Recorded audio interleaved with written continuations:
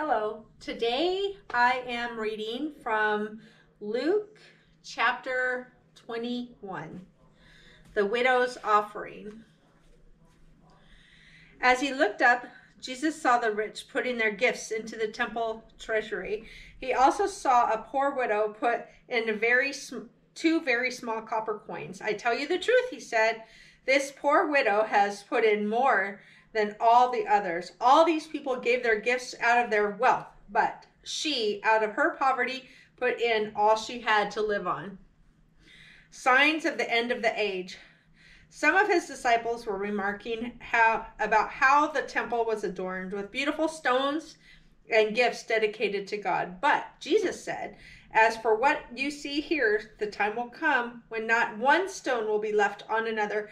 Every one of them will be thrown down." "Teacher," they asked, "when will these things happen? And what will be the sign that they are about to take place?" He replied, "Watch out that you are not deceived, for many will come in my name, claiming, 'I am he,' and the time is near. Do not follow them. When you hear of wars and revolutions, do not be frightened. These things must happen first, but the end will not come right away." Then he said to them, "Nation will rise against nation and kingdom against kingdom. There will be great earthquakes, famines, and pestilences in various places, and fearful events and great signs from heaven. But before all this, they will lay hands on you and persecute you. They will deliver you to synagogues and prisons, and you will be brought before kings and governors, and all on account of my name. This will result in your being witnesses to them.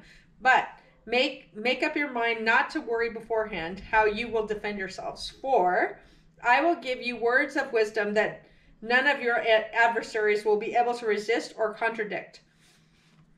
You will be betrayed even by parents, brothers, relatives, and friends, and they will put some of you to death.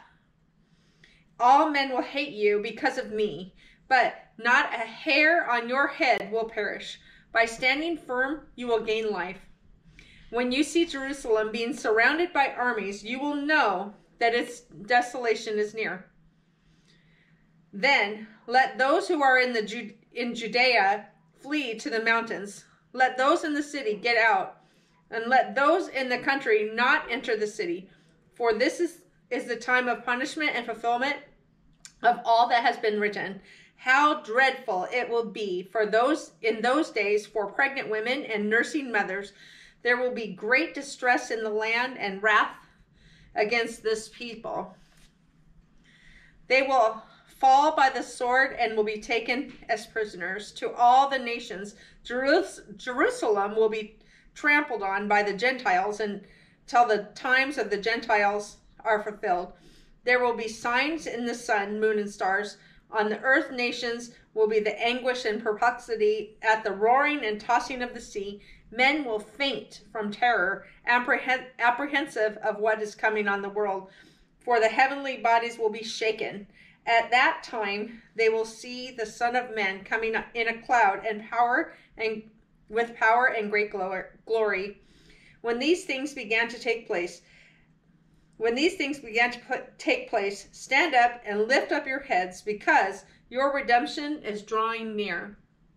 He told them this parable. Look at the fig tree and all the trees. When they sprout leaves, you can see for yourselves and know that summer is near. Even so, when you see these things happening, you know that the kingdom of God is near. I tell you the truth. This generation will certainly not pass away until all these things have happened. Heaven and earth will pass away, but my words will never pass away. Be careful, or your hearts will be weighed down with dissipation, drunkenness, and anxieties of life, and that day will close on you unexpectedly like a trap. For it will come upon all of those who live on the face of the whole earth. Be always on the watch and pray that you may be able to escape all that is about to happen, and that you may be able to stand before the Son of Man.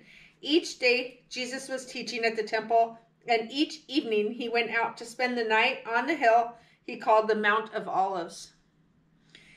And all the people came early in the morning to hear him at the temple. Thank you.